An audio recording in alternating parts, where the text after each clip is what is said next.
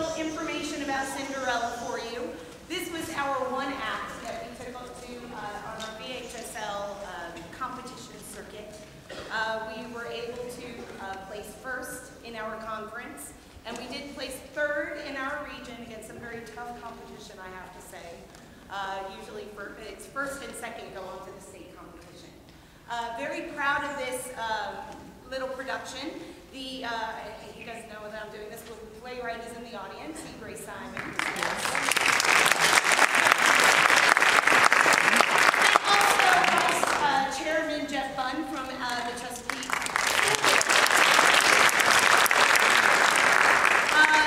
The play is about, when we had it in competition was 33 minutes, but it's a little bit longer now that we don't have to fight the clock.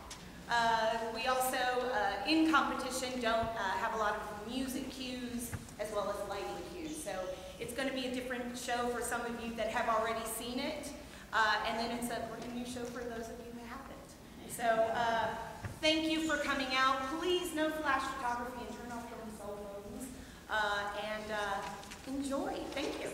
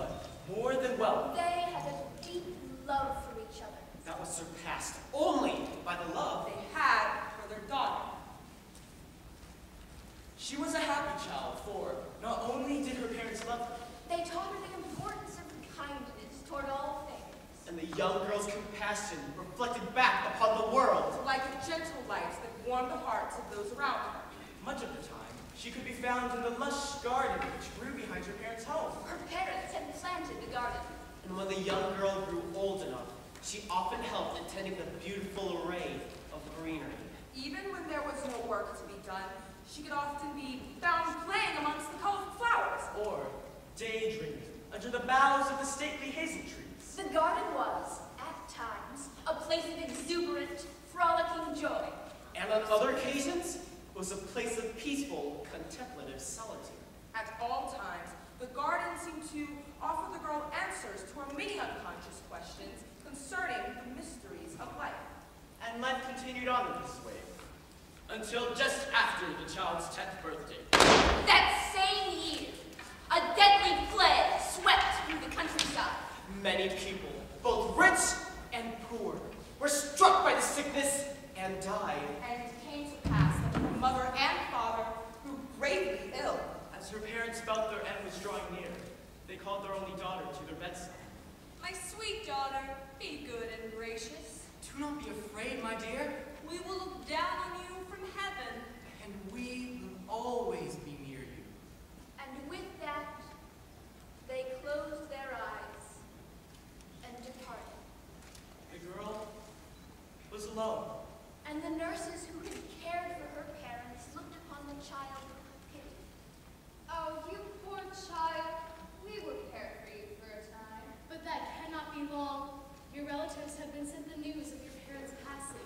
And soon they will come to raise you as their own. They surely cannot replace the love that your parents gave you. However, do be thankful you have someone in these hard times. For many, there is no such comfort. She did her best to follow her parents' wishes, and was good and gracious. But, despite the nurse's compassion, the child could not be comforted. As the garden withered in the cool autumn air, she went out to her mother and father's graves and wept. Winter came, and the snow spread a white sheet over the ground. Still, she returned faithfully to their gravestones. By the time the warm spring sun had drawn the cover of snow away, Her aunt and uncle had arrived with her 2 cousins. the garden, however, never grew back. Girl, what are you doing out here in this decrepit garden? I was just visiting my parents. They were buried here in the garden. Ew! There are dead people buried here? People who died from the plague?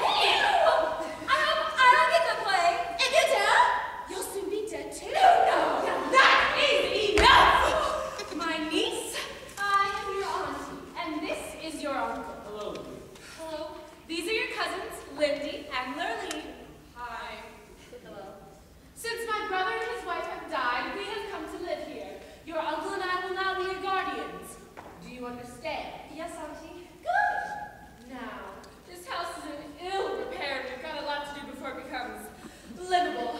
Come inside. I have some work for you to do. I'm sure your parents would have wanted you to be of some use, wouldn't they? I suppose. I'm glad you agree. Come along.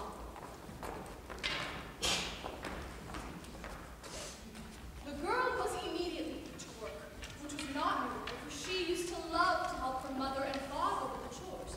But it seemed she was the only one who did any work. Her cousins did nothing but lounge around the parlor, preening themselves and expressing supreme dissatisfaction with every little thing around them. My shoes are too old. My hair is too curly. My drink is too cold. Go get me some ice. I need a new gown. I need a new hat. I need to lie I've down. worn this one twice. She tried to do as they pleased, but there really was no pleasing them. And if she remained in the parlor too long, her cousins would cry out, Mother! Yes, my girls. What is this stupid goose doing in the parlor with us? We were having such a good time until she showed up. I was just trying to tidy up in here, Auntie. This is the only room I have in clean today. Girl, you needn't be here now. Go and busy yourself outside, chopping wood. You'll need enough for the wood stove to cook our dinner tonight. Yes, Auntie. Yes, out with the kitchen wench to the log pile, lumber maid. She had to do hard work from morning till night. she was up before dawn, and all through the day she was forced to carry water, light fires, cook, wash, and respond to her cousins every single day. They took all of her fine clothing and any other possessions they found desirable. Look at this dress I have. But that one's mine. Give me the sheets. Do you wear size 9? Hey, me it. Oh, just look at the pretty princess. How decked out she is! Since all of her pretty clothes had been taken from her, she had to wear an old bedgown and a pair of worn-out slippers. She was even forbidden from sharing in the meals she cooked. And when she told her auntie that she was tired and hungry, her common response was, She who wants to eat bread must earn it. and at the end of each day, her auntie would give her a crust of stale bread and a cup of water. In the evening, when she had worked till she was weary, she had no bed to go to, but had to sleep by the hearth in the cinders. Because of this, she always looked dusty and dirty, so they called her Cinderella! Cinderella was Kimberly every waking moment in the servitude of her auntie and cousins. There were times, however, when they ignored her, and on these rare occasions, she inevitably drifted out into the garden. She would sit quietly by her parents' gravestones and recall the many happy moments she shared with them there. But before long, her auntie would call to her, Cinderella! insisting that she was neglecting her duties, and she would return to the kitchen. The only one of her relatives that showed her any amount of kindness was her uncle, for he was nearly always away on business. One summer day, however, her uncle was home for an unusually extended period of time, and he announced that they would all be traveling to the nearby town to go to the fair. Fruit for sale! Jewelry for sale! Jewelry! Get there now. Let's buy your lovely children some jewelry. Mother, you simply must buy me a new necklace. The ones I have are so dull. Mother, I need some new earrings, because Linty is always taking I mine. borrowed them, Lorraine, and they look better on me. And They do not. That I do. Now, children, you will have whatever you want. Just be patient. And what about this lovely child? Would you fancy a new bracelet, my dear? Oh no, she won't have anything. But dear, we could get her a little something, couldn't we? Absolutely not. She has avoided her chores all week. She's constantly wandering into that foul garden of hers. It's positively morose. She's not your daughter. My goodness, no. Her parents died from the plague some time back. The plague? I know, it's mortifying to think of. Despite obvious, helpless, we took the dour child in and have cared for her ever since. But she hasn't a grateful bone in her body. Mother, this dress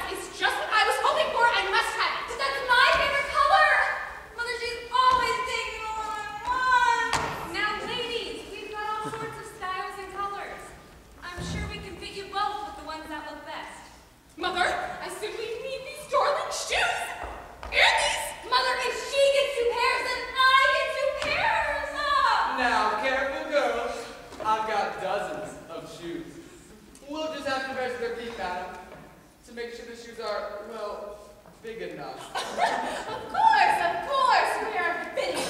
Right this way, madam. Which dresses would you like them to try, madame? Bring them all. Try whatever you like, my girls. Come along, dear. I'm feeling their happiness will be quite expensive today. Auntie, Yes. what should I do?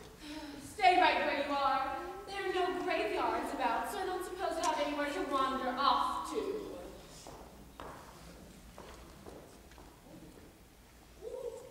Hello, dear. Oh, hi. Have we met? Yes, dear. Your mother used to buy seeds for me every year. Oh, yes. But I haven't seen her in some time. Is she here? No, she and my father fell ill last year from the plague and have died. Heavens. Well, who's taking care for you? My auntie and uncle. They're over there helping my cousins pick out dresses and shoes and jewelry. I see. Well, I don't know if they're still keeping up with that garden. Your mother had the most beautiful garden. Ooh, interested in seeing. Oh, no, I don't think they care about it. But I do, only I don't have any money. Poor dear. Here, take some. Are you sure? Yes, dear. There are a bundle of seeds here for flowers and maybe a few nuts of sprout hazel tree. Thank you. Yes, dear. Your mother's garden is so beautiful. Take after her. I am sure you will find so. I'll do my best. All right. Bye. Goodbye. What are you doing? Who is that scrounging old woman? Just an old friend of my mother's. No wonder your mother caught the plague, consorting with such people. I want you to come with me and help carry your cousin's new clothes. But, mind you, don't get them dirty. I've never seen such an unkempt child. Yes, Auntie. Over the next several months, Cinderella continued to perform her daily labors. But whenever she had a spare moment, when her auntie and her cousins were preoccupied with something besides ordering her about, she would sneak away to tend the garden. By the time the next spring came, the garden had bloomed into its former beauty. And for the first time since her parents died, Cinderella felt happiness. One day, she noticed a tiny sprout had sprung out of the ground from where she planted a single nut for a hazel tree. Oh, look! The beginning of a little hazel tree. I guess you are something that I may care for. And I should be grateful to have anything about which to care in these hard times. For many years, no such comfort. Cinderella's life of grueling servitude went on just the same, day in and day out. But she continued to care for the tree, as it was the only part of her existence that brought her any joy. When life became especially difficult, she would slip out into the garden and weep where the tree once grew. This happened so often that her tears fed the tree as much as her watering can. Cinderella's tears seemed to have a miraculous and magical effect, for it grew very quickly. As the months passed and the seasons changed, the tree matured, as did she. After several years, the little sprout had grown into a strong, fully grown hazel tree, and Cinderella had become a beautiful young woman. The tree continued also to be a source of comfort to her. One day, she noticed that two white birds had built a nest in the tree. At the time, she happened to be very hungry, and as she sat watching the birds in the tree, she expressed the wish they would bring her something to eat. In an instant, a bright red apple was placed into her hands by one of the birds. She was so surprised by the enchanted gift, she was not sure if it was safe to eat. But she was so hungry that she took a bite and found it to be crisp and delicious. From then on, whenever her auntie denied her food, She could always depend upon the birds in the hazel tree to grant her wish for something to eat. in that same year, as the spring days lengthened toward the summer, a momentous pronouncement was made. The Queen's royal scribe made his way across the countryside and delivered it to all the people in the kingdom.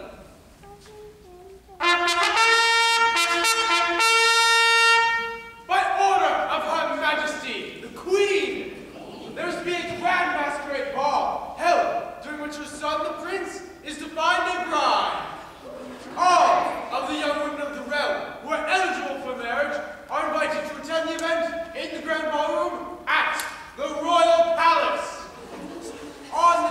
following the event, the prince will choose one of the young women to become his wife and royal princess. When Cinderella's uncle heard the announcement, He quickly made his way home and delivered the news to his family. Cinderella. Yes, Auntie? Do you know where this apple came from? No, because I don't remember bringing any apples into the house. Perhaps Lindy or Lurleen bought one from the market. Yes, let's ask them, shall we? Lindy, Lurleen! My dear, have you heard the news? No, what news? What is it, Mother? Oh, my daughters will be excited about this. What is it?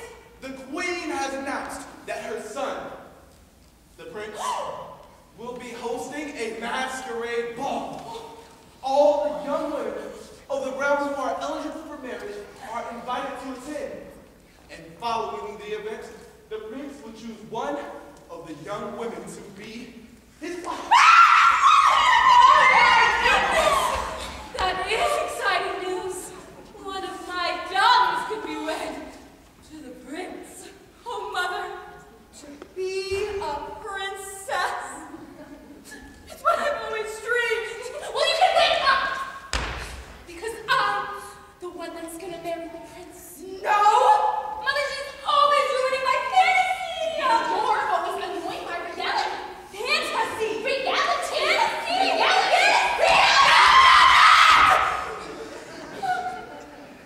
I know that only one of you can marry the prince. But perhaps he has a brother.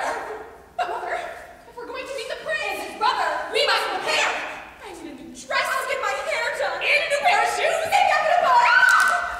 Cinderella, go and help your cousin prepare. Auntie? Yes. May I go to the ball? Absolutely not. But dear, she is old enough. I don't care. She has no dress and no shoes. Can you imagine my dolls entering the royal ballroom? Cinderella? Oh, they would be humiliated. I could borrow the dress from one of them. Out of the question. Please, I just want to see the royal palace. I don't want to marry the prince. You marry the prince. And I promise I won't bring attention to myself. No one will notice me there. No one will notice you because you won't be there. Oh, my dear. Please. No. Now go and help your cousin prepare, and later you can finish your other chores. Miss Auntie. You see what you've done? Encouraging her? How could you put her in front of our daughters? I'm not, dear. It's just that Cinderella, the poor child, she never gets anything. And why shouldn't she? Over the next several days, Cinderella dutifully helped prepare her cousins for the royal ball. She wasn't quite sure why she wanted to attend the event. It seemed like quite a frivolous affair. But as the night of the royal ball drew near, she became more and more desperate to find a way to go. On the night of the event, when her relatives had already left for the royal palace, Cinderella wandered out into the garden and sat beneath her hazel tree. At least I have a little quiet time to myself. I'm sure a grand masquerade ball won't be anything too special. But still, if I just had something to wear, I could just slip in and no one would notice me. I wish I had a nice dress and a pair of suitable shoes. No sooner had she uttered the wish that the hazel tree began to shiver and quiver. Suddenly, the two white birds flew down to her with a golden dress and slippers embroidered with silk and silver. They gently placed the items in her lap and flew back to the tree. Oh my goodness! Thank you. And without another thought, she put on the dress and shoes with all speed, and she went to the ball.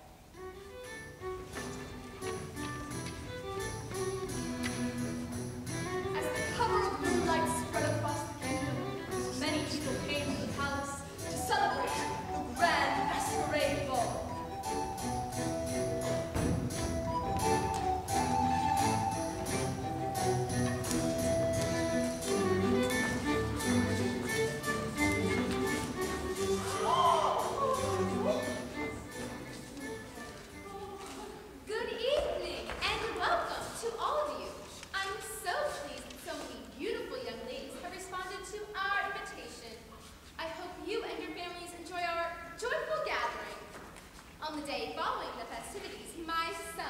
choose one of you charming young ladies to be his wife. My best to all of you. Shortly after the queen's welcoming words, Cinderella entered the palace. She instantly drew the gaze of everyone there, for she looked enchantingly beautiful in her golden dress. Of course, none of the guests knew of her, for she had been kept hidden in the service of her auntie and cousins for so long. Her appearance was so different than her usual plain dress that not even her relatives recognized her. They assumed she was some foreign princess, and her cousins became instantly jealous. They never once considered that it couldn't be Cinderella, for they believed she was sitting at home. When the prince saw her, he was instantly struck by her beauty and asked her to dance. Cinderella was entirely surprised by the attention of the prince, and it was several hours later before she realized that he had only danced with her. May I ask you something? Yes, What's your name? Cinderella. Cinderella. It's beautiful. Is it a family name? oh no. Is your family here? I would love to meet them. No, they're not here. Well, where are they? Well, my parents died when I was young. Oh, sorry. It's all right. Well, may I ask where you live? Oh, in a beautiful garden. Wait, I mean, I live in a house that has a beautiful garden, and I often spend most of my time there. There's a lovely hazel tree that I often sit under and remember my parents. Thank you. It must be a lovely place. It is. They continued talking, laughing, dancing, and enjoying each other's company until late into the evening. Cinderella had never enjoyed herself more, and as she gazed into the prince's eyes, He gazed back with eyes filled with infinite wonder. and for the first time in her life, she felt the warm glow of romantic love. I've had a wonderful time, Your Highness. So have I. I hope to see you tomorrow, Tomorrow? the day I'll propose to my future wife. Oh, yes, I'm sure there'll be many young women there. Yes, many with the hopes in the remote possibility that I will ask one of them to be my wife. Possibility is a powerful term, however remote. I'm sure my cousins would love to hear that. Your cousins? As if in a delirious dream, Cinderella had lost all sense of time. The entire evening had slipped by in a blur, and as she gazed around the palace, she realized In one shocking instant. that her cousins were no longer at the ball. Oh my goodness, they're not here.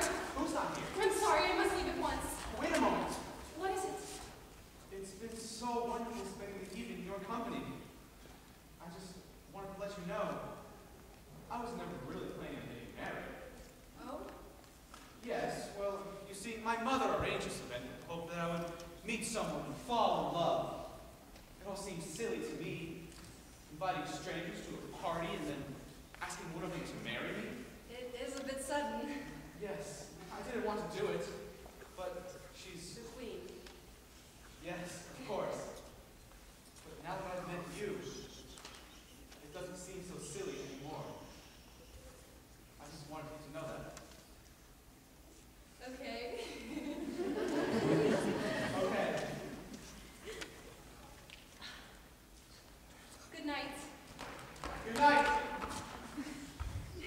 Good night. Good night. Cinderella! Wait! Cinderella! Despite Cinderella's haste, her relatives had arrived home before her, and when she was nowhere to be found, her auntie went out to the garden to look for her. As her auntie approached the garden gate, she saw the beautiful young woman with whom the prince had been dancing, quietly stealing into the garden. She crouched behind a hedge and peeked over to see why this mysterious woman was sneaking about. She could hardly believe her eyes as she watched the woman remove the dress and hand it to the white birds perched in the tree. With growing comprehension and fury, she watched as the young woman put on an old gray dress and became Cinderella. Then Cinderella left the garden, unaware that her auntie had discovered her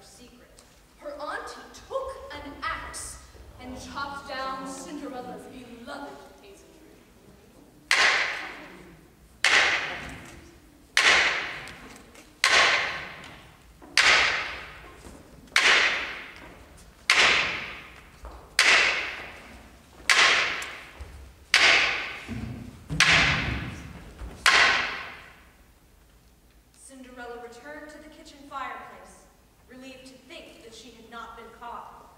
But her auntie woke her early the next morning. Cinderella! Oh, Auntie, what are you doing with that axe? It's time for your morning chores. But it's early. There's a lot of wood to be chopped. I've cut down that old hazel tree in the garden. You what? I want you to chop it into firewood. My tree! Yes, your tree. And the little white birds have gone. So there'll be no more gold dresses and no more secret meetings with the prince. Do you understand? Oh, you horrible woman!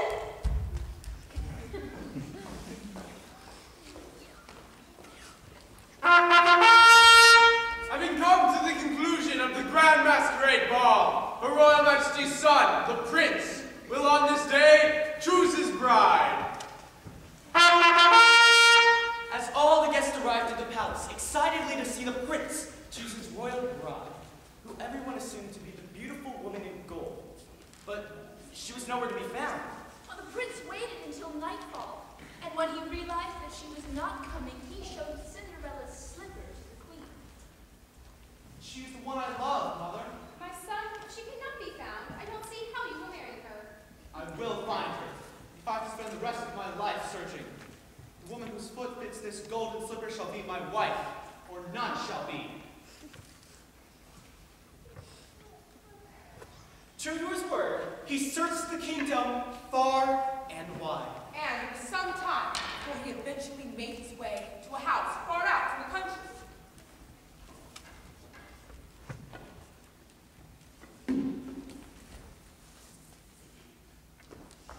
Cinderella, you will finish this later. You must go up to the garden and busy yourself there for a while. What? Just go! Your Majesty, what a pleasant surprise to grace us with your presence. But what brings you so far out of the country? Oh, it's my son. He is determined to find a mysterious young lady he met some time ago, and is determined to marry. I know the prince's plight. For my two daughters attended the festival. Perhaps it could be one of them. They are quite lovely. Well, if they're your daughters, it cannot be. The woman I seek has no family. However improbable, that is what the young woman told my son. Yes, well, young women will spin the most incredible webs to catch the affections of a wealthy young man. I'm looking for the woman who fits this slipper. Oh my goodness! That looks like it could be one of my daughters! What a coincidence! Would you go present, dear? Of course. Your Majesty, did you happen to catch the young woman's name? She said her name was Cinderella. An unusual name. I know, it sounds like something made up of a fairy tale. Yes, I've never heard that name before. Here they are, Your Majesty, our daughters. Pleased to meet you, Your Majesty.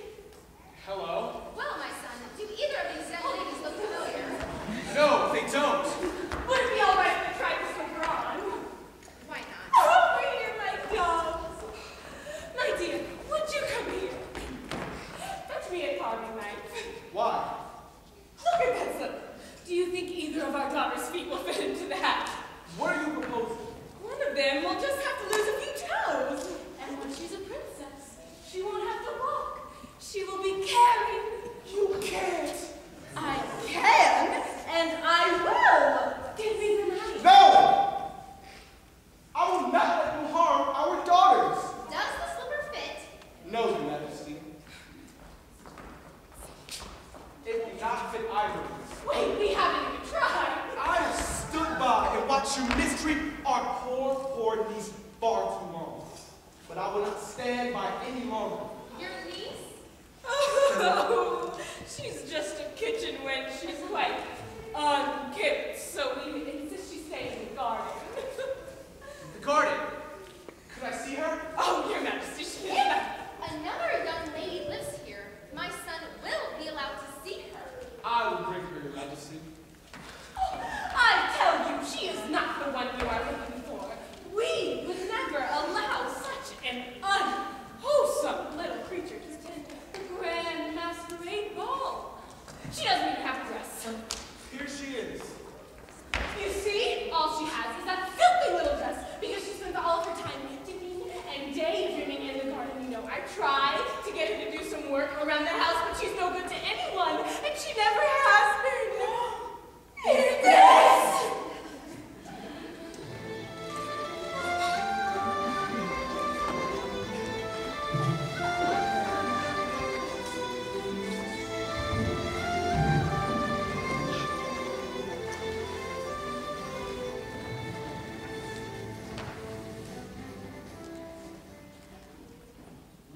upon